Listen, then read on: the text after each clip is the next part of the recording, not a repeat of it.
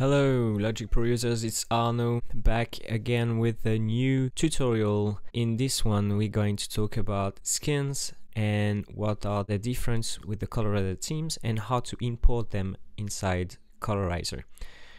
So before Colorizer was released, people were already doing some customization, and I was myself also doing customization to some extent. And to do that, you have to make the changes directly from the source folder of Logic Pro, which is kind of painful, but when you grasp the concept, it can be more straightforward. It takes time, right? It is long and not really intuitive. It was very clear to me that this application would be a great solution for people who like to change the interface of Logic Pro, and having the color thumbnail, being able to batch colorize, batch change values in one go, and also make these files smaller. So I've downloaded this skin, and from Colorizer what I'm going to do is import skin from the file menu, and you have to open that folder and select the resource folder. Now when you apply a theme, you have to make a backup of your original Logic, otherwise you will lose the original look of Logic. So you always have to make this backup, very important. With the Colorizer it's a bit different, it's automatically going to back it up for you. It's always going to be available from the default theme of Colorizer. So you just don't think about this, import your skin. So now, let's say I want to make some changes. On the overall, I like the 10.2 skin look, but I want to change those FX button. I don't like them that much. What I would do is go to the mixer. Sorry, I was in color search mode. I'm going to type in mixer, audio FX, and software instruments.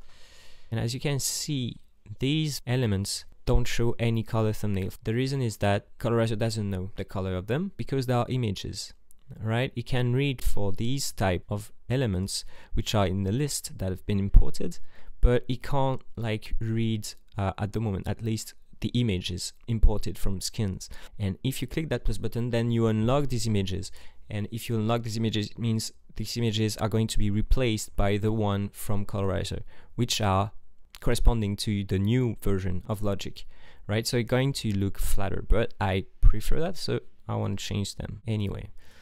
So I'm gonna, okay, let's keep the symbols white, and I'm going to make bright blue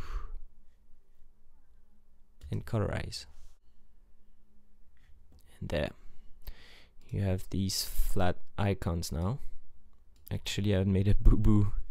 I assigned the same color font on and off, so you can't tell the difference. Sorry, let me just correct that. Seems like it should be something gray. Okay. Colorize.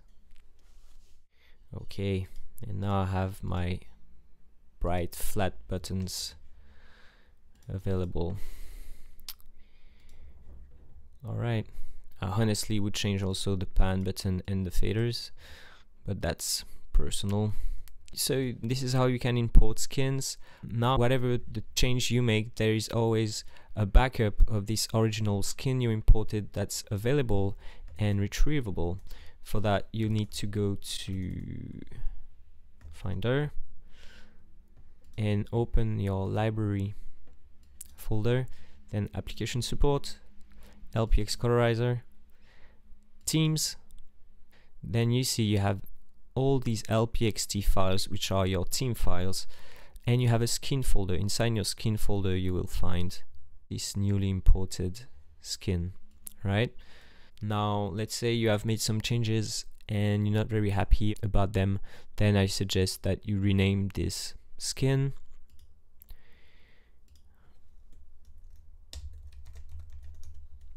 and import again the original skin, right?